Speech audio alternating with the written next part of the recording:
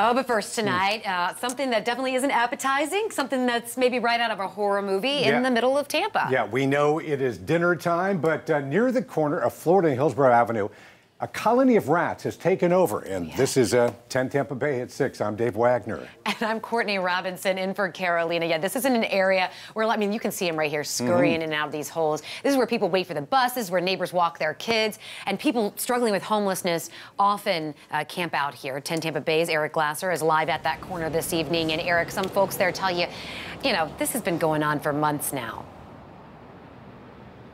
Yep, exactly right, Courtney. Months. In fact, let me show you what's taken place over the course of that time. Look at that in the middle there. It's like a pyramid-shaped mountain, this colony that's been built behind a bus stop right along Hillsborough Avenue. Not only that dome, but a network of tunnels that would make your skin crawl.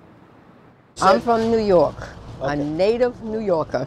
As a New Yorker, Sarita Walcott says she's always expected to see rats in the subway system, but was horrified to be sitting at a Tampa bus stop just feet away from this rat's nest. So massive, locals have given it nicknames like Ratopia and Ratlantis. That was the thing in New York, in the subways, okay?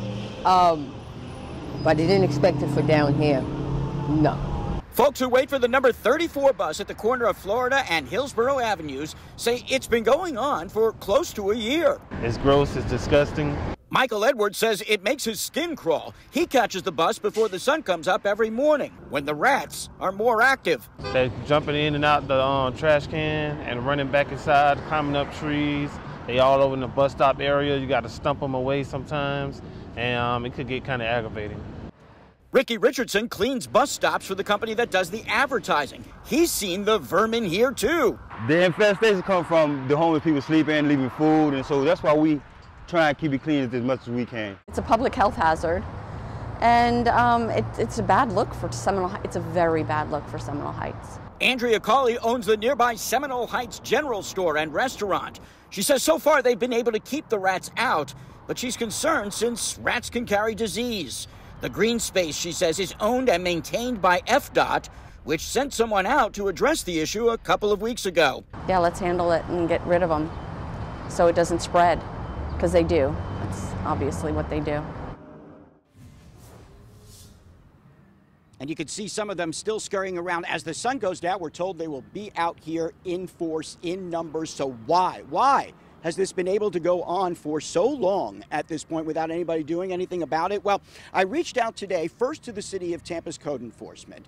They put me in contact with FDOT, which owns and operates this area here along Hillsborough Avenue. FDOT told me that they had had somebody come out, took a look at the area, sent it back over to Hillsborough County Animal Control, who then told me we only take care of dogs and cats, not rats. That would be code enforcement at the City of Tampa.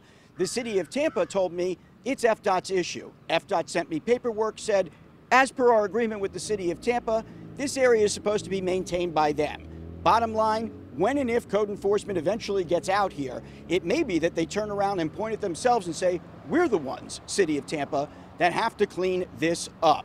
Why hasn't it gotten started yet? They say nobody had filed a complaint. We did it for them. Filed a complaint today with the city's code enforcement. We'll see how long it takes for somebody to get out here and clean this up.